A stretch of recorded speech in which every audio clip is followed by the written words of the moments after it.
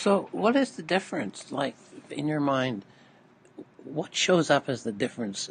You know, as an illustrator, you're illustrating a story, right? And sometimes the illustration carries a better and quicker and better and deeper understanding of the story than even reading it, or Hmm. is because it's so quick and so immediate to a person's mind. But so when you get into the difference between some of the artists you mentioned, the old-fashioned people, their Hmm. story was kind of jaded, I suppose. The one they presented was kind of, what do we say? I'm not quite sure the word I want to use, but it's like we've heard that before. We want a different story. What do you think when you use the word icon?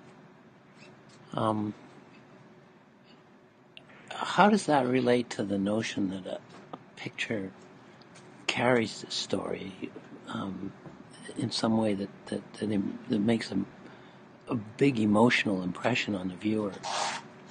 Right. Well, visual, of course, is what you're talking about, the Yeah. visual impact. The difference between an illustrator and a fine artist was described where an illustrator, someone sets up a target.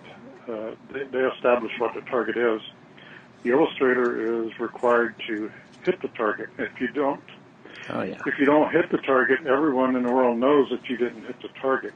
Yeah. But a fine artist gets to shoot the arrow into the sky, and wherever it lands, then he draws the target around it. And That so makes that's, sense. Yeah. a bullseye. So that type of training, that type of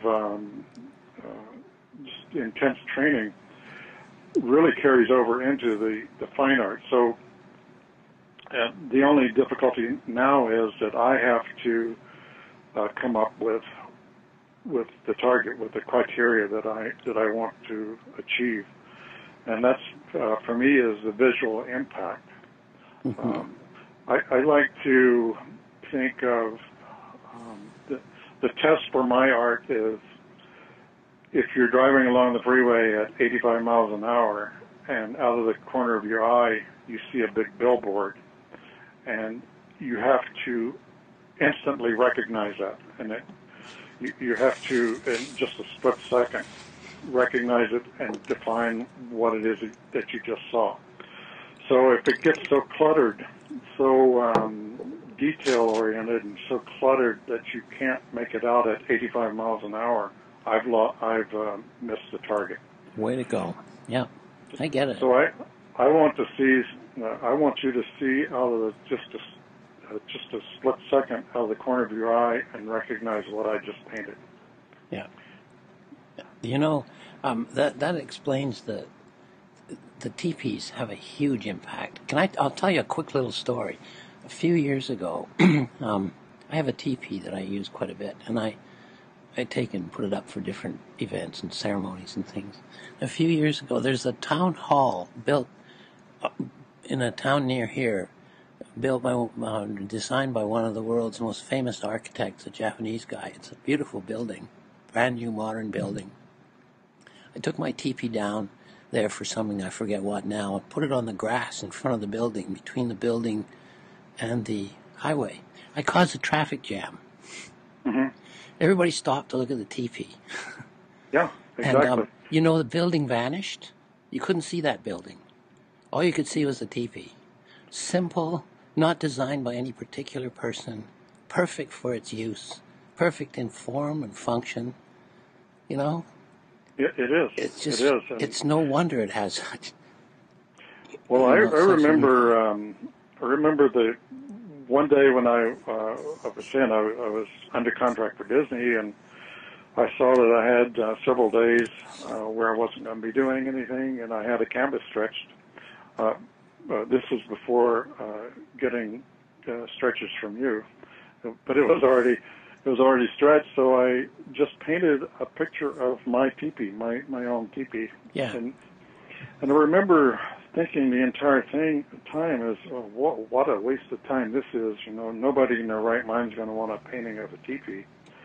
But it instantly sold to a big lodge, Wow. a really exclusive lodge owner here in Big Sky, Montana, Yeah. and he put it in his restaurant, and started immediately began getting requests to, is the painting for sale, could they buy it, and on and on. And so from that minute on, the teepees, demand for teepee has never subsided. In fact, each year it gets bigger. That's wonderful.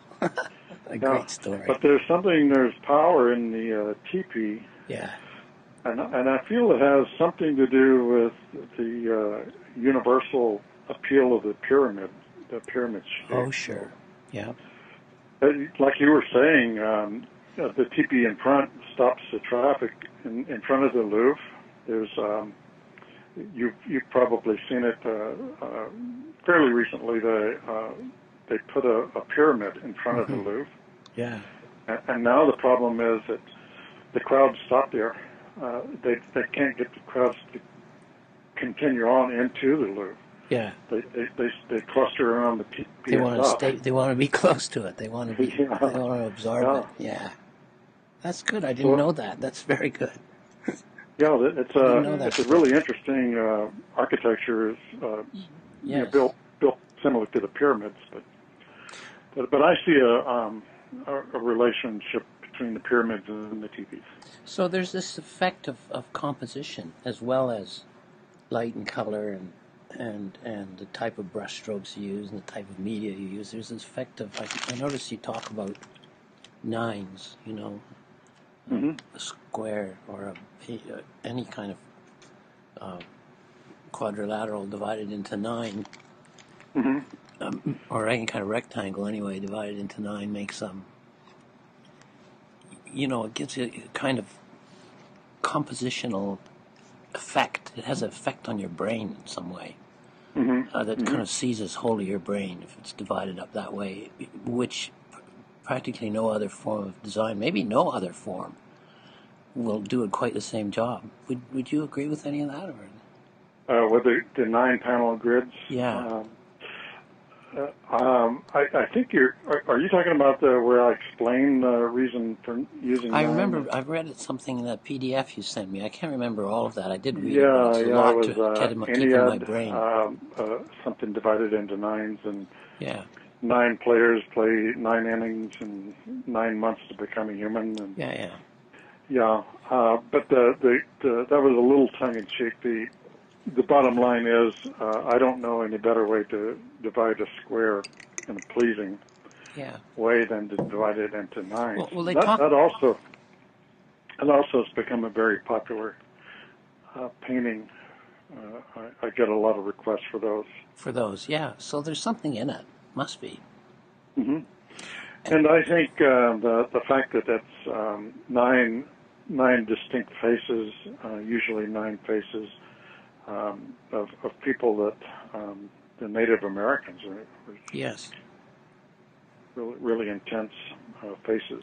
Has an impact too, just the way they are, just their yeah. What about your materials? Like, does that have? Do you stick pretty much to the same same kinds of materials all the time, or? Experiment at all? Such as paint, you're talking about surfaces the type of canvas I use. Canvas, or the kind of paint, or the kind of surface you use, or the way you apply it, or any of that, any of the kind of pretty close. The stretchers that you sell are really the only ones that I've run across that are actually capable of holding a linen canvas. As you know, linen just gets terribly heavy. Yes. I love painting on linen, but the problem with it is if you get it a certain size and it, as you know, the sag. Yes. It begins to sag. So and so you have